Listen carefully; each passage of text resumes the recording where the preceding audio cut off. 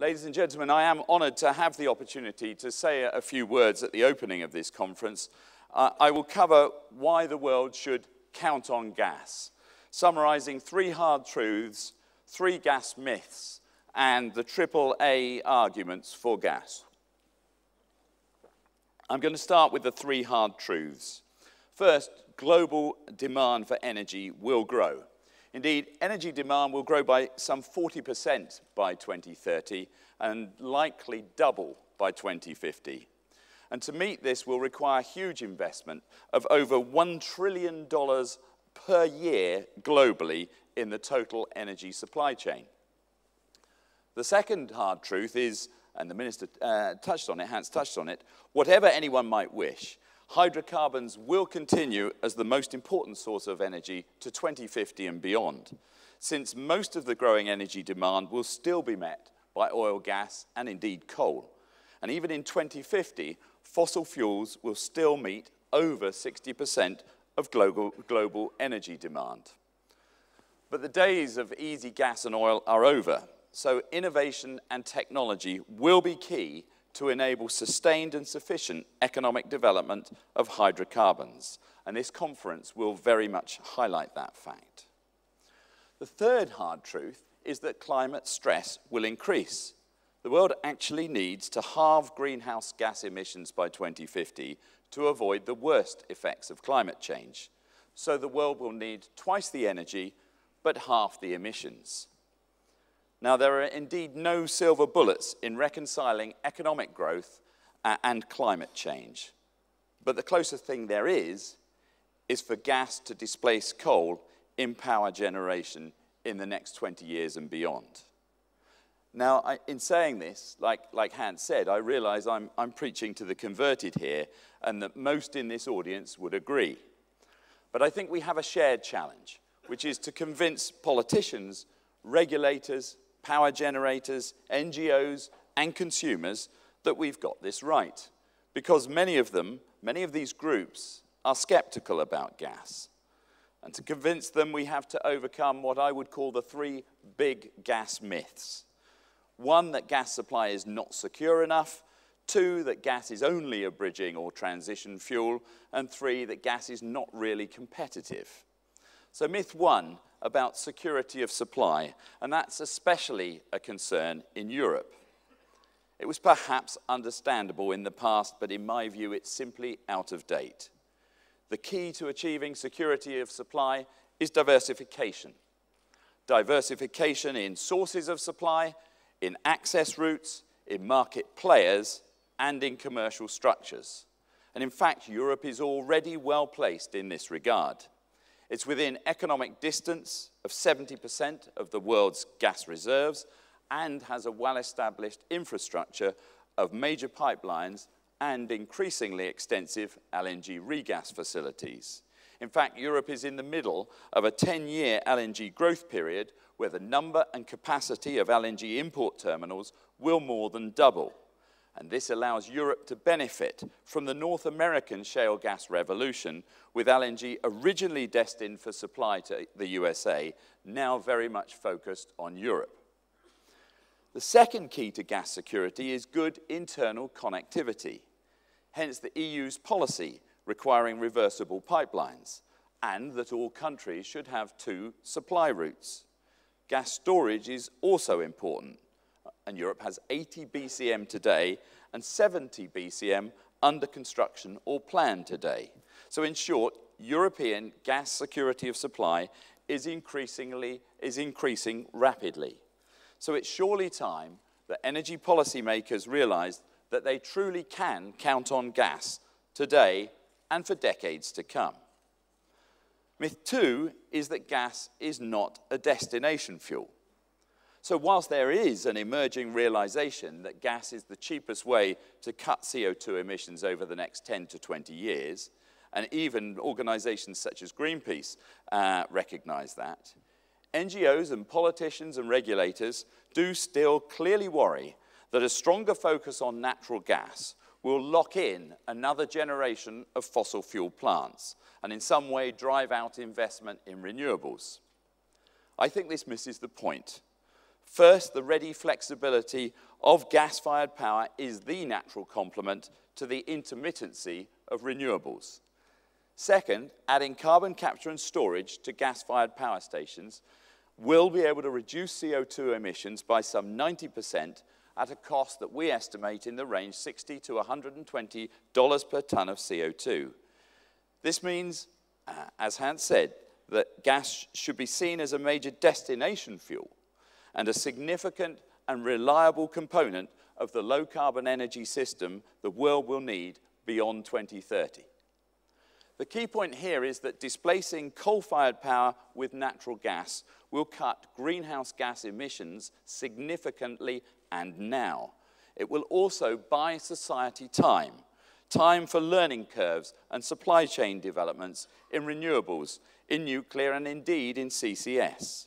And in turn, this will allow a more measured and cheaper transition post-2030 to more cost-effective renewables and to large-scale CCS retrofit to both gas and coal.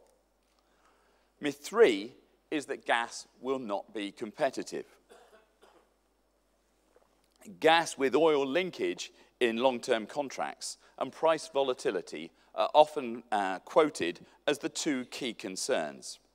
Well, to me, forecasts that the role of gas will greatly reduce because it prices itself out of the market are simply not credible. With more and more gas being discovered, gas resource owners will clearly have to compete hard to win market share and to cut costs.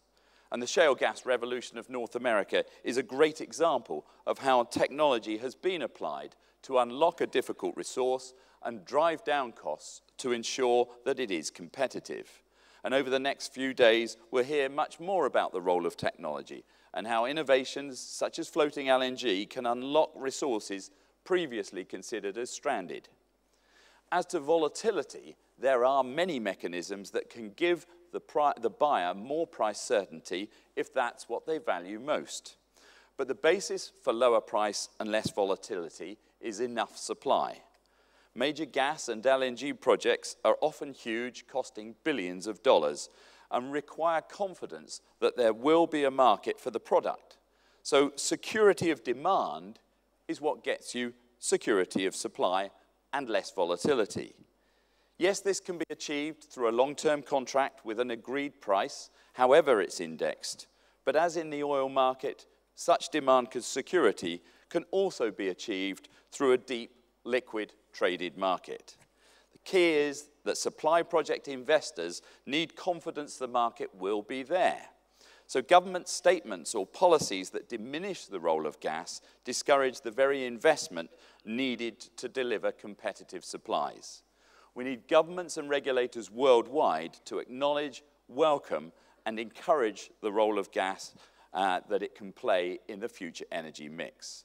And with energy market policies that properly recognize the CO2 benefits, the flexibility, and the reliability of gas-fired power. So I want to summarize why you can count on gas with the AAA argument.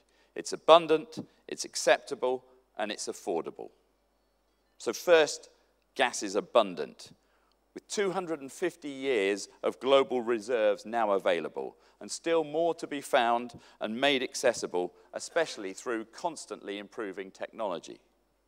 By 2020, LNG supplies could also meet 1/5 of global gas needs. And LNG is really the ultimate flexible pipeline. It can come from almost anywhere and go to almost anywhere, so greatly mitigating security of supply concerns and over time price volatility concerns. The second A, gas is acceptable. The environmental benefits of natural gas-fired power are tangible, substantial, and immediate. It's coal-fired power growth that is responsible for the fastest increase in CO2 emissions worldwide. Actually, more than twice the CO2 rate of growth from all the world's transportation put together. Modern gas plants emit 50 to 70% less CO2 than coal plants per kilowatt hour of electricity output, and much less SOx, NOx, particulates, and heavy metals. The third A, gas is affordable. The cost competitiveness of gas is especially compelling in power generation. Coal-fired plants are 2 to 3 times more capital intensive than gas. Nuclear, 5 times more expensive. Onshore wind, 7 to 10 times. Offshore wind, 10 to 15 times more expensive in capital cost terms per gigawatt than installing gas-fired power. So natural gas displacing coal is the surest, fastest, and cheapest way there is to reduce CO2 emissions over the next 10 to 20 years. In Europe, in North America, in China, in Japan, in Korea, and in just about every other country. I can highlight this with a recent study from McKinsey commissioned by the European Gas Advocacy Forum. This looks at gas displacing coal-fired power as the key route to meet the same challenging emission reduction targets for Europe as an earlier European Climate Foundation study, which promoted very rapid renewables expansion, with the key target being 80% CO2 reduction by 2050. Now, over the 20-year period to 2030, the estimated savings of the gas-focused approach to hitting the same CO2 targets amount to some 500 billion euros. That's enough to save every European household, every EU household, an average of 150 to 250 euros every year. And to help protect 20 to 25 million jobs in energy-intensive industries. What's more, there could be similar savings achieved in the period from 2030 to 2050, making for total potential savings until then of possibly up to a trillion euros. So in conclusion, we can and must count on gas for security of supply to help reach government emission reduction goals and for its fundamental value for money. The development of shale gas and many other innovations that are coming demonstrate that technology is the key enabler to find and develop more natural gas, even more economically, ensuring supply today and for many decades to come. Now, ladies and gentlemen, I now, like many of you, look forward to hearing the views of our distinguished panel members on the future of gas in the global energy mix, the challenges and the opportunities. And as we discuss these matters, I'm sure that we're all very aware that the decisions that society and policymakers take today will have a huge impact on the lives of our children and their children. So I believe that as an industry, we should be doing a much better job in helping persuade governments and regulators to rethink gas and to set clearer expectations and policies that enable gas to play its full and deserved part as a secure, reliable, and highly competitive long-term supply source in the energy mix.